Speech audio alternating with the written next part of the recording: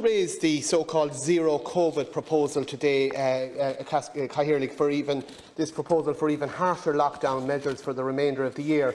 A report was published recently of the international correspondence and workings of the so-called Independent Scientific Advisory Group, which has been pushing for zero COVID. And this group has many members, many of whom are virtually household names, such as the regularity of their appearances in the media. But their internal correspondence suggests that the group is not basing its positions on strict science, but in fact has been massaging the facts to try to entice politicians into adopting zero COVID. Just 4 weeks ago, the group head wrote to its members asking them to, and I quote, look for ways to increase insecurity, anxiety and uncertainty, and to, quote, go after people and not institutions because people hurt faster than institutions.